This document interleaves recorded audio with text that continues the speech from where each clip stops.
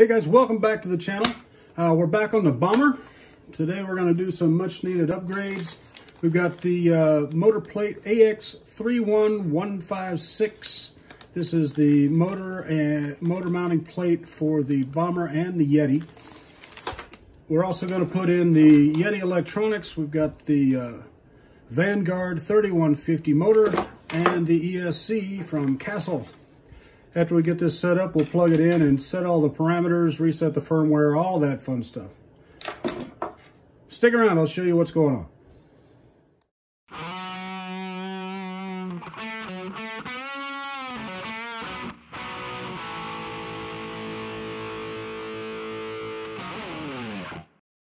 The transmission's held in with 6 screws on this one. So you've got the 2 here that hold on the transfer case, and these hold on the main transmission. And these 2 just connect the receiver box to the chassis. It's not really important at this point.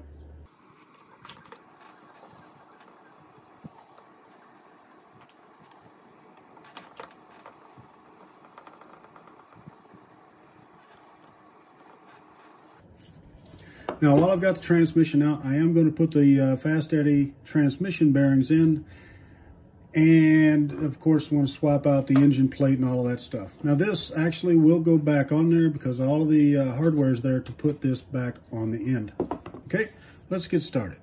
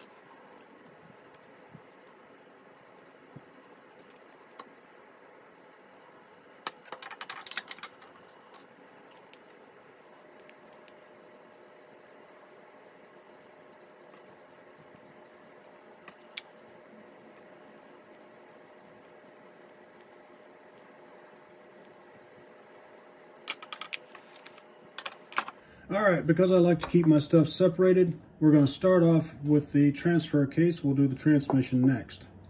Now this is all the bearings that came in the kit.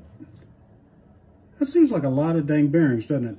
Anyway, this is a complete kit. This does the transmissions, the axles, everything that uses a bearing on the Bomber. But we're going to start with the transfer case, and I'll pull that last screw out and we'll check on the bearings in that.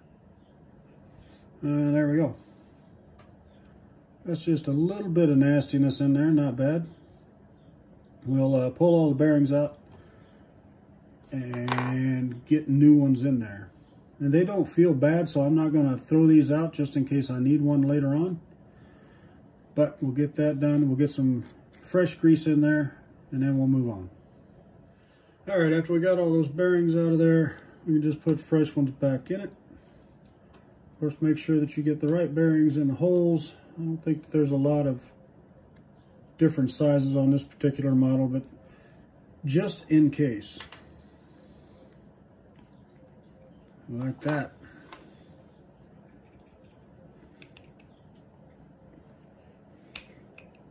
There we go.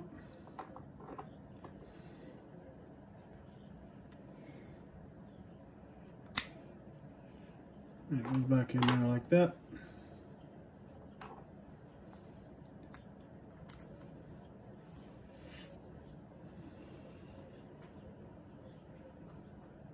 That bearing feels pretty good.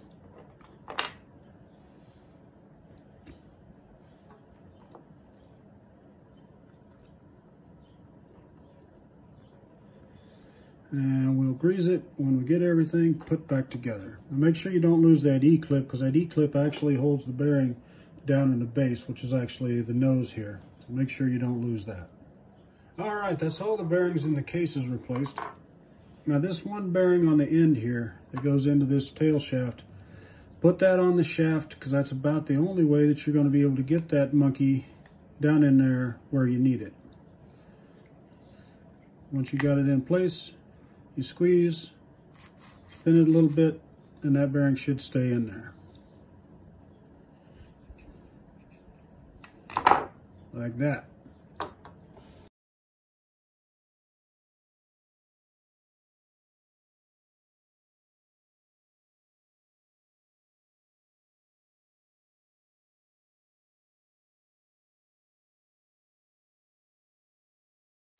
All right, onto the transmission.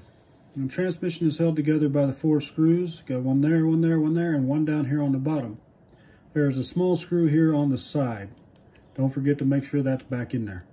Okay, when you're doing this, make sure that you're using good tools, because if you spin the head out on one of these screws down inside these holes, you are going to be really cussing yourself, because it's a pain in the neck to get it out of there. I've done it, and I did. So just make sure you use a good tool. Fresh bit would be nice, probably be best, especially on these really deep well screws, because good tools are, it's hard to replace a good tool.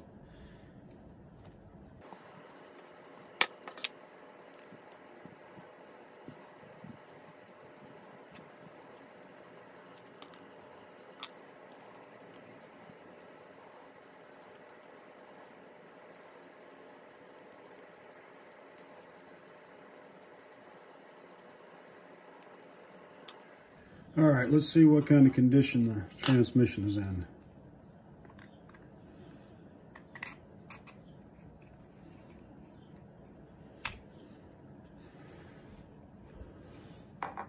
Actually, it looks pretty good in there. I did think about putting a 2-speed transmission in this, because I have the kit, but I just don't see myself doing that. I don't think it's really a necessary item. It's kind of a frivolous deal. All right, let's get the bearings out and get them switched. All right, while you're doing this, you may find this little thing here has fallen out of your transmission. That is the porthole block. It goes right in there, because the 2-speed transmission shifter linkage goes through there. Not using it, so make sure you put the plug back in there. All right, little white lithium grease on the gears, and then we'll put it back together.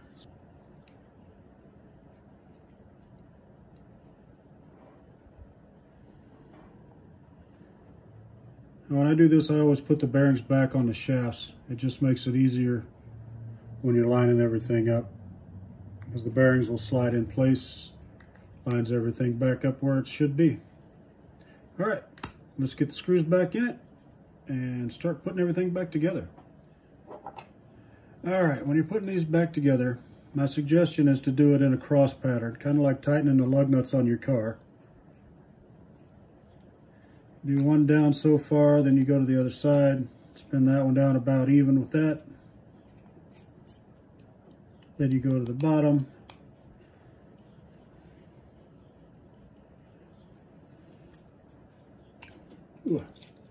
And then the top. That should give you equal pressure all the way around, keep from warping the transmission case, that kind of thing. And you just repeat that until you've got everything snug down where you want it. All right, next all we got to do is join the transfer case to the transmission on this side of it, and the bearings are all done. Put just a little bit of grease on that, because there isn't really anything other than that gear in there for that to lock into. All right, like that.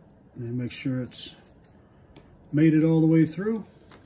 Then you put the last 2 screws in the case.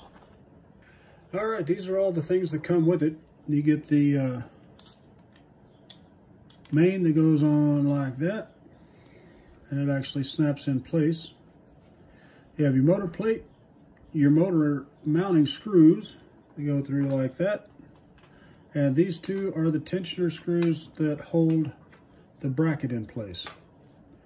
This thing is so nice, it's really a shame to try to cover it up with the spur-geared cover. But, well, so be it. I'd rather not catch my finger in there and rip it off. This is more a performance thing than it is a looks thing. So, that's what we're going to end up with. Okay, let's get the parts on. All right, with your screws that you retained from the other one, we're going to put the two bottom one ends first.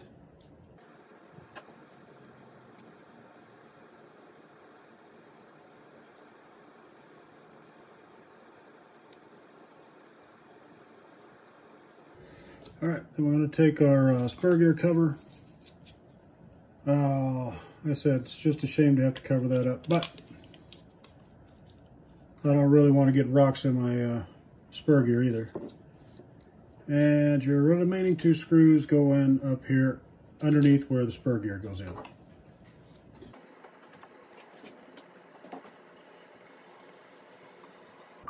All right, with the spur gear cover base on, you can see how well everything lines up. I said it is a shame to cover all that up, but go ahead and put the spur gear back on. Come on. You know you want to. That.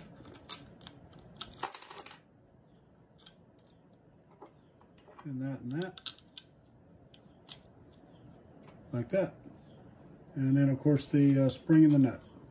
All right, next thing we're going to do is we're going to do the motor plate. Put that on there. Line it up.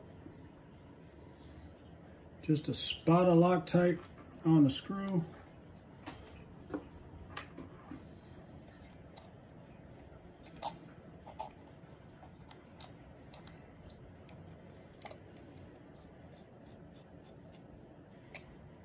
I would suggest you make sure these screws are pretty tight, even with the Loctite, just because of the vibration and the speed.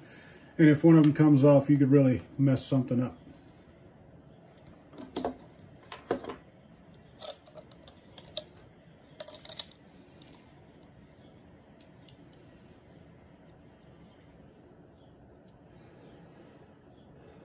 Now, of course, you want to line up your spur and pinion, make sure they are both set at the right level.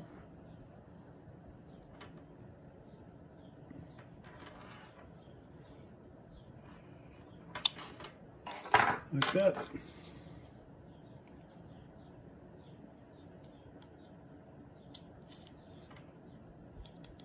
You just rotate it until you get the right spot, about like that.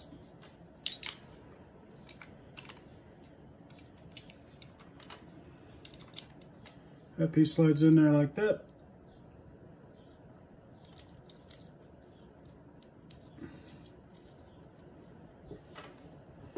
And then these two screws go in the outside edge. Then the cover goes on. I'll get that on and then we'll be right back. All right, that's it. That's the transmission rebuilt with the new motor plate, the new motor and everything on it. Came out really nice. I'm really happy with that. I got all the fresh fast eddy bearings in. And the motor plate is synced up real nice. Of course, that cover does look a little nerdy, but you know what? Considering what it's got to do, it'll be fine. Thanks for watching, guys. If you got any comments or something that I did wrong, by all means, let me know. Like, share, subscribe, all that stuff. Thanks for watching, guys. Good luck on the trails.